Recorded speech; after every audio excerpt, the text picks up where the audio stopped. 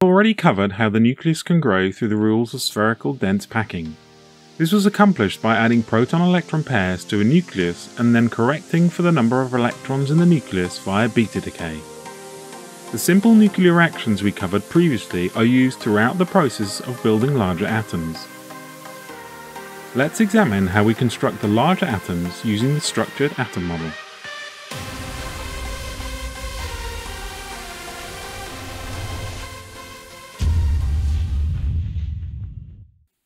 We have so far examined elements up to carbon. Let's explore how this shape changes as we move up to calcium. Here you will notice that some of the structural patterns are starting to emerge. These are recurring substructures on top of the carbon-like structures. In some sense, these are the building blocks. Let's explore these basic building blocks and see how they can fit together and shape the structure of the nucleus. A nucleus of deuterium, two protons joined by an inner electron, in other words, a deuteron. A V-shaped structure, two deuterons in a V-shaped structure, a nucleus of lithium. A ring of 5 protons with a cap proton on one side of the ring packed into 3 deuterons. It is the upper part of a pentagonal bipyramid. A nucleus of beryllium. This is 4 deuterons packed together.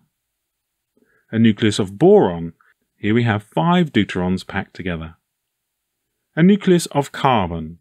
2 rings of 5 protons with a cap proton on top of the upper one and on the bottom of the lower one. All 6 deuterons packed together in 2 rings with caps. If you've had a chance to look at the SAM nuclei on the Ethereal Matters website, then you may be interested to know that the colours you sometimes see relate exactly to these shapes and building blocks. An individual proton-electron pair, or in the mainstream neutrons, are marked in yellow, and a single proton is marked in brown. Let's run through each of the shapes and explain why they are significant. 2-capping. This happens when the icosahedron is growing and just one deuteron is attached to the carbon-like structure. This is called a 2-ending and is coloured in green. Neutral capping. This occurs when a branch has grown to a neutral point and is no longer chemically reactive, and this essentially means that the ending will no longer interact with other atoms. 4 additional protons and 2 inner electrons have been added to one side of the carbon-like structure, in a V shape. This is called a 4-ending. Neutral capping with an additional proton-electron pair. An additional proton-electron pair is added to balance the structure or create an isotope. This is called a 5-ending. A lithium nuclet. The next step in the growth following the neutral capping and the addition of a proton-electron pair is to add another proton and create a lithium nuclet. Beryllium ending. This is an intermediary state between the lithium and carbon nuclet. Boron ending. This is also an intermediary state. Carbon nuclet. This is a complete icosahedron. An initial ending. Both sides of the carbon are capped with 4 endings, making this branch completely chemically inert. When all branches are capped, the element is noble. A final ending. The final shape of the carbon nuclet represents the effective backbone of the nucleus. This may also be called a backbone nuclet. There is a difference between the initial carbon and the following carbons that connect to it. The connection happens through a shared proton, which means that subsequent carbons in the backbone provide only 11 protons to the structure, not 12. As a consequence, a new secondary carbon in the backbone only contains 5 deuterons and a single proton, not 6 deuterons. This does, however, have an implication for the ratio of protons to neutrons in the nucleus as the atoms grow larger. This is fixed by what they call the quasi-inner electrons. But this is a topic that we will cover in more detail in a future video. Let's discuss the phases. Building up to the icosahedron shape from the tetrahedron is called the building phase. Continuing from the icosahedron to a point where the nuclets are made inert is defined as the capping phase. The nucleus grows from element to element as a general rule with steps of 2 protons switching between the building and the capping phase. At this point, it's probably important just to recap some of the definitions. An ending. This is a stable geometrically arranged cluster of protons and inner electrons. A nuclet is a densely packed, geometrically arranged cluster of protons and inner electrons that belong to the building phase. Capping is a geometrically arranged cluster of protons and inner electrons that belong to the capping phase. These nuclets and capping phases are representative of chemical properties. They carry these properties with them to the larger nuclei. As an example, a lithium nuclet has an oxidation state of 1, and this is carried to the larger nucleus as well. So the first nuclets and capping phases are repeated in all the larger elements.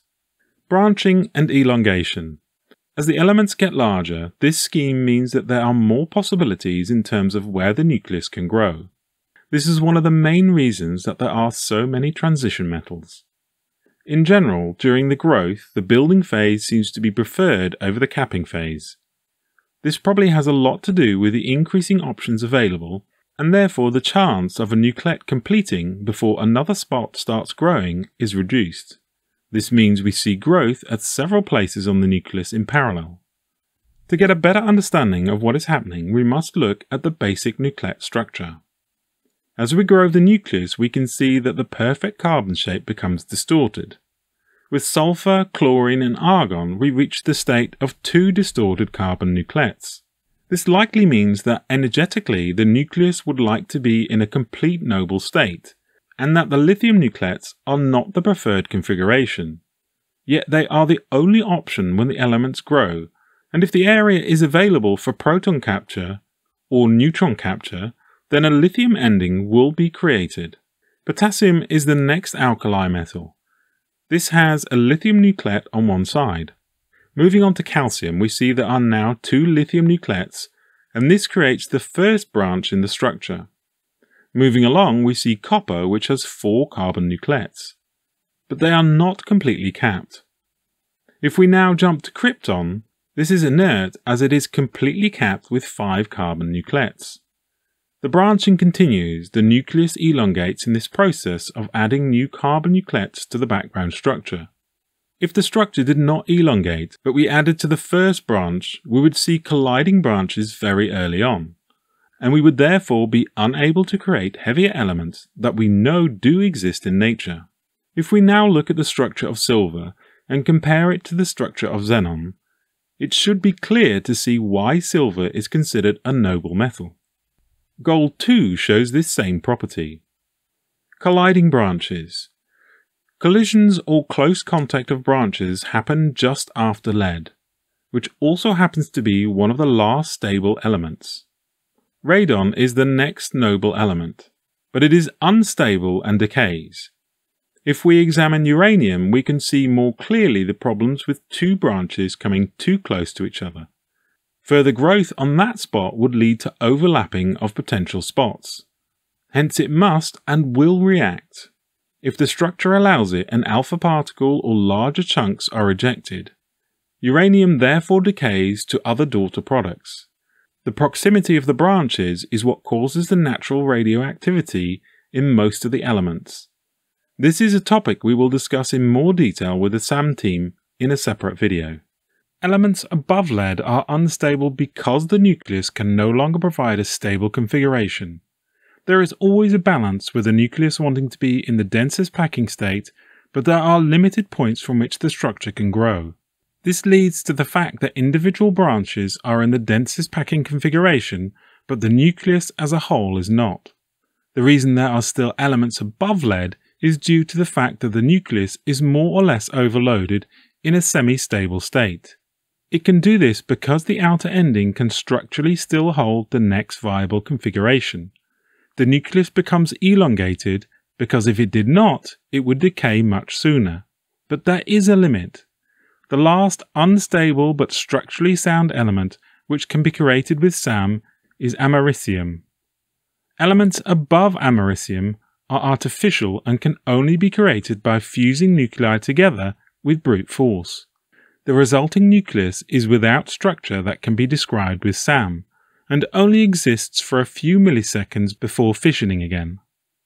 The building blocks of the nucleus using these rules through the alternation between building and capping is what leads to the periodicity of the cycle of 8 we see in the periodic table. If you have enjoyed this video, please remember to leave a like and share this with as many people as possible. And also a massive thank you to all my supporters on Patreon and those that support me through PayPal.